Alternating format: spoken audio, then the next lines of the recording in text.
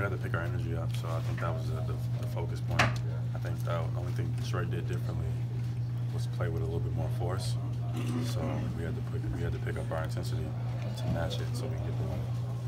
Jaylen, what does it do for you guys when Kyrie gets it going like he had it tonight?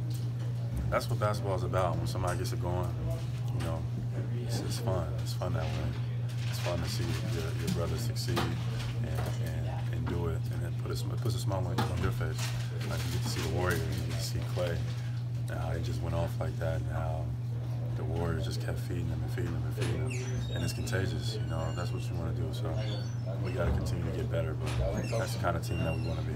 Tough challenge covering Blake Griffin, a big guy the last couple of games. How have you been able to do that? And Brad, Coach Stevens actually said pregame that he thought having that type of assignment defensively maybe it should kind of help you relax a little bit offensively. That makes sense. I guess.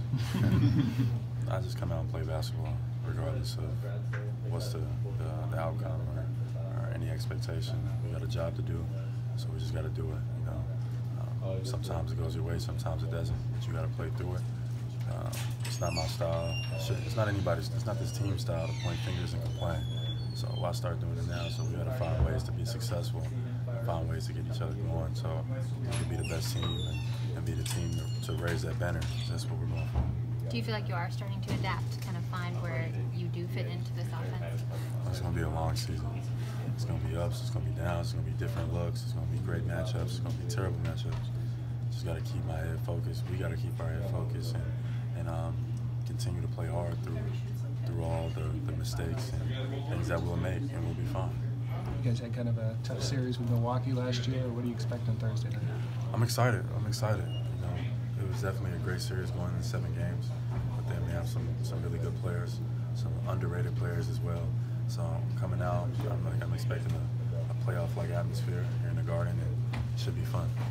Your defense continues to be a strength of this team. How have you guys been able to kind of hold these teams down? That's our mindset has to be that. We're going to be as good as we want to be. It starts with the defensive side of the basketball. And my job is to kind of bring that emphasis each and every night, regardless if I got it going on offense, regardless if whatever is going on. I try to be, you know, a defensive playmaker, and I happen to make some plays down the stretch to get us going on the offensive side.